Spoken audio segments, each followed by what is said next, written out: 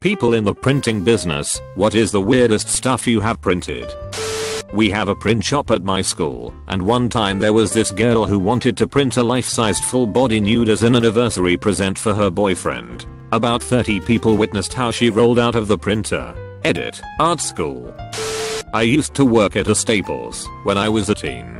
This fairly attractive woman in her late 40s dropped off an order for a few 8*10 quotes and said she would be back to pick it up later. The photos were of her naked on the beach, in the sand dunes, and lounging on a rocky cliff. When she returned, she had her young son with her, maybe 15, so I passed her order face down on the counter to be discreet. She picked up the order and started asking her son's opinion of the photos. My best friend worked at a small t-shirt printing shop where one of the biggest customers was my local high school alma mater. Our mascot was the Sandstoner, a miner of sandstone, because our town was built on this business, but we always used stoners for short. The cross-country team once made an order for some shirts with a message on the back, "Stoners, we smoke the competition." Keep in mind it was the cross-country coach herself that made this order, so she must have opted. I remember hearing that the principal got pretty irked about it, but nothing was ever done about it. Those shirts were so popular that year that my friend stayed after work one day to make some extra in the down low and made a couple extra bucks selling them at school. Used to work for a t-shirt printing shop. We were forced to take off the tags that said "Made in Cambodia" and heat press a label that said "Made in USA" on most of the shirts printed for a very known sports brands. Several times I complained to the supervisor and the managers, but nothing was changed. They pretended it was a mistake, and few weeks later they were doing the same thing again. After few times of complaining, they hired someone who didn't speak a word English to do the job instead and promoted me to another department. Needless to say, I quit my job. I have the Tom Sawyer come into my work. He got car decals and vinyl on his car saying he was the Tom Sawyer Days champion and a large picture of himself on his car door. Now he wants old sketches of Tom Sawyer on his boat. Dude thinks he is really Tom Sawyer. Like what? A guy came in and had us replicate a printed sweatshirt that got ruined. We kept telling him it will be too expensive to reproduce one sweatshirt with all the screen printing and setup costs. He didn't care, as the wife got a judgment in court that he has to replace the ruined sweatshirt. We gave him a break, but it was still very expensive for one sweatshirt. I had to sign a waiver to work on an artist's postcards. This guy literally flew to Wisconsin from La or somewhere else out west to print postcards. Normally runs of under 100 are not done on our large presses, but this guy paid out the ass to personally come in and press check runs of 8 fucking postcards. The presses use something like 100 to 500 sheets just to get up to proper color calibration, and this guy wasted everybody's day by being a major pain in the ass too. So what was on these postcards? Mostly it was some pretty cool photos of industrial things and some weird people, including quite a few nudes or NSFW type pictures, mostly the type you don't want to see. The only one that I still remember was the guy shitting. The look on his face would have you believe he was really struggling.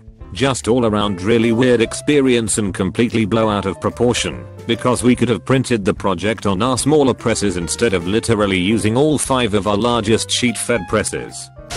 I used to be a photo lab manager in a big box grocery store. We'd have this one older man, 60 to 70 years old, who'd come in every few months with a disposable camera. Every time it'd be filled with pics of his equally old wife in bondage, naked in a sex swing, what have you.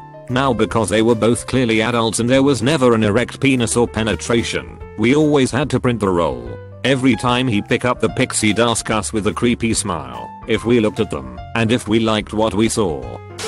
I was a custom photographic printer at a pro lab in Austin in the 90s. I printed all manner of weird stuff. However, one of my clients was the Attorney General of Texas, now Senator John Cornyn, and I was responsible for printing all the large 20x 30-inch images that they would mount onto foam core and show to the jury during trials. As you can imagine, there were some heinous violent crimes that occurred, and the jury needed to see every bit of detail. Probably the worst was a shotgun murder/suicide. Noting where every part victim or victims landed was apparently super relevant to display. Hard to go to lunch after a busy morning of printing. My wife was a printer for 20 plus years. A local politician would come in for flyers. He wanted them printed on bright green paper to represent the good of the environment. My wife pointed out the paper was actually one of the worst for the environment, and she had a recycled material that was cheaper and good for nature. He told her, I don't care about the environment, I just want people to think I do. We used to print the newsletter of the local Star Trek fan club. I don't know if it's still like this, but back then each town's chapter of the fan club was its own starship, and all of its members belonged to departments, security, science, engineering, etc. Not dissing the Star Trek fandom here, it was all rather charming, but certainly a bit odd. I worked at Costco just after college, and they put me in the photo department, where you go to get pictures you took with a disposable digital camera. Anyway, we printed a few pictures of genitals, but what really stood out was this series of photos this guy took. They were all close-ups of his happy hole, each one showing progressive growth of what must be the largest hemorrhoid I have ever seen. The final picture in the album wasn't that dissimilar to a slice of meatloaf stuffed with withered tomatoes. We printed them out and stuck them in an envelope as instructed. The customer was this nice old lady coming to retrieve her son's vacation photos.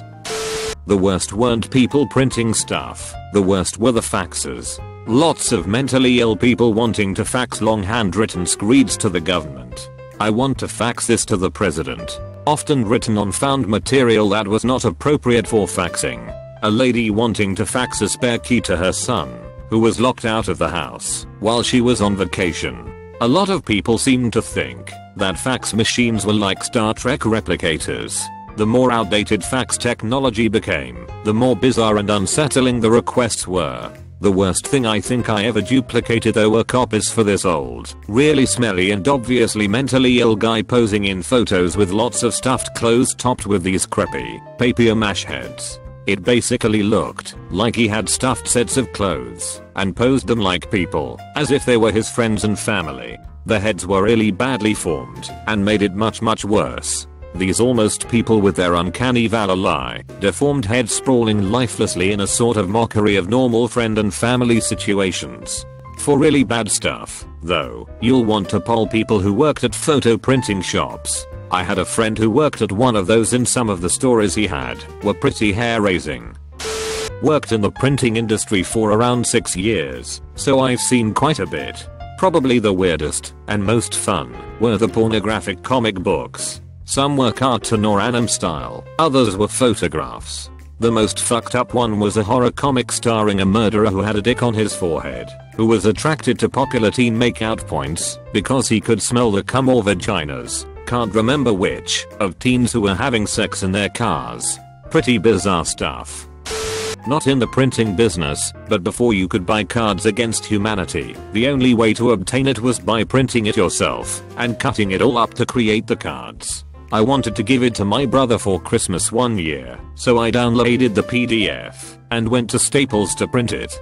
For 15 minutes, some poor old Vietnamese man who immigrated here for a better life had to print pieces of paper with such gems as toilet in the butt, 2 midgets shitting into a bucket, and jerking off into a pool of children's tears for me. All I remember is saying sorry repeatedly. In high school I used to work at a 1-hour photo place and had a co-worker show me a family picture of everyone around grandma smiling. Keep looking closer and you then notice grandma is sleeping. Finally you notice grandma is dead in an unzipped body bag and the family is taking pictures with her body. Also had an elderly woman bring in 15 rolls of film of Ronald Reagan's funeral, except she wasn't there, she just took pictures of her TV. Last but not least had a manager that on his days off would troll one of the girls by using the website upload feature to put pictures of Timmy from South Park into the print queue.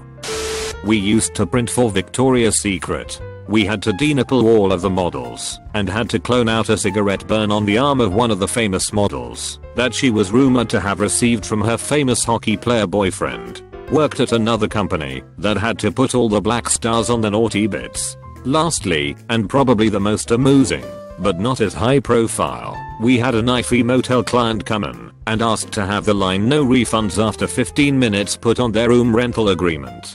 We all laughed and said, well, you better get that stuff done in 10 minutes. When I had a screen printing shop, I had some interesting customers. One semi-regular guy had a small clothing line. Small, as in he thought it was a clothing line, but was really just a couple dozen shirts for him and some friends. He brings in a new design one day, and I open the file. It was an American flag type of thing, except for one minor change. Instead of stars, it was swastikas. Yep, he was pushing for white pride/white power. I told him no, my grandfather fought the Nazis. I certainly am not going to have anything to do with that. He got all pissy, saying I was stopping his freedom of speech. I told him no, I was exercising mine by telling him he was shitbag and it was time for him to go. Another guy came in to get some t-shirts done for his Native American adult softball team. Design was already done and the team name was Drunken Injuns. His team and his heritage, not mine, so I printed them. Saw a lot in 6 years at a print shop. Admittedly, most of the material I printed was perfectly normal. I do recall a guy walking in and asking for pamphlets. We opened the file to discover it was all hardcore Christian anti-gay pamphlets. Told him to get lost, and he warned me he would never use our business again. Yeah dude, that's something we agree on. Other than that, the usual. Having to explain to people why we cannot photocopy currency or entire books. As someone else mentioned, people needing a fax machine are generally insane, as a rule. Lots of families still print annual Christmas or New Year's cards that are incredibly cringeworthy. I printed documents and checks for 40 years. Guy named Stanley Hannon ran a discount tire business in Florida. His motto was tires ain't pretty. He had some wild commercials. We printed his invoices, and it had his picture on the invoice. He had a front tooth missing and somebody decided to put the tooth in. It got sent out, and they rejected the job because his tooth was not missing. Had to reprint it. I guess he ain't pretty either. Had an older regular customer come in and ask if I could copy some risque photos of her for her anniversary. Technically I couldn't, but I did, and inadvertently saw the pictures of her wearing nothing. Another lady ran adult parties for women and needed name tags printed, but she wanted them to look like a penis. Needless to say, that was the first and last time I will Google cartoon penis at work. She asked my manager if he wanted to model at one of the parties. Many other crazy stories after a year working there, but these are the most memorable. I used to work at a big stationery store with an in-house printing service. I was about 17 at the time and a customer asked me to enlarge the card, King of Hearts. He was holding large enough and to make a copy, so he would wear it to a party. That's not the weird part. He began talking about the party, and it became clear that it was sexual in nature, and then proceeded to invite me. Ah no thanks. I worked in a print shop in the basement of a condo, and one of the tenants was an artist who would get runs of 50 or so copies done of his designs. His designs consisted of gothic lettered swears, various anatomical words, and the Homer Simpson fish bulb head, Mr. Sparkle, that he would take home, cut up, and then epoxy onto furniture, old dishes, etc. Apparently he used them in a gallery installment, and even sold some pieces. Apparently Vulva written on old mailing labels was his bestseller.